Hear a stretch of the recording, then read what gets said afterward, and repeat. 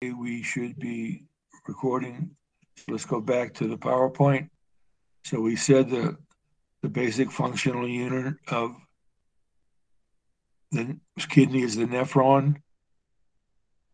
Filtrate is formed by blood vessels entering the glomerulus, and anything small enough to pass through, glucose, amino acids, sodium, bicarbonate, chloride, potassium,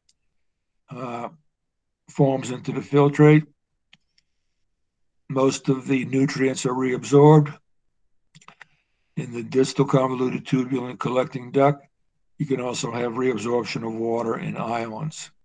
So this is a multi-stage process for forming a filtrate, which then has to have nutrients reabsorbed, and then the amount of water and ions is further taken care of by what happens in the loop of Henle and what happens in the collecting duct.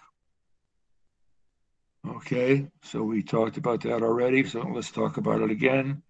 So we have the afferent arteriole that brings blood all over the body, and there's a large number of nephrons, and the blood vessels in the glomerulus have special pores that allow anything small enough to go through and form the filtrate here.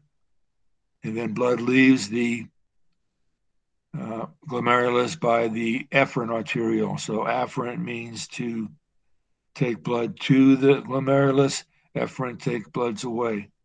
So the pressure in the afferent and in the efferent arteriole can help regulate the degree of filtration.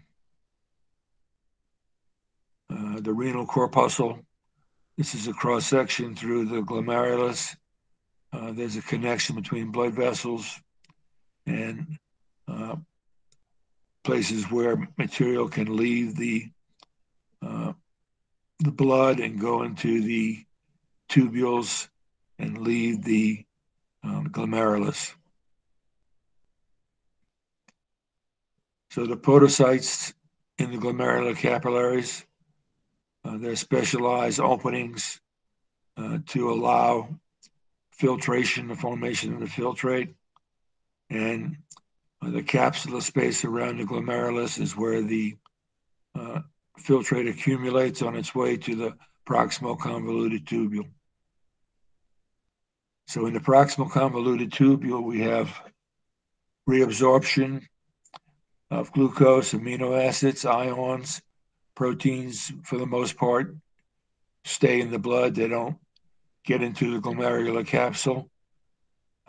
So all these substances go back into the interstitial fluid and then back into the bloodstream.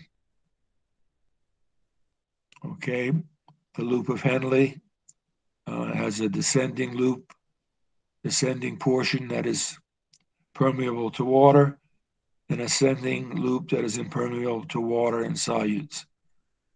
Okay, let's stop there for a moment and let's go back and stop recording. Stop recording. Stop.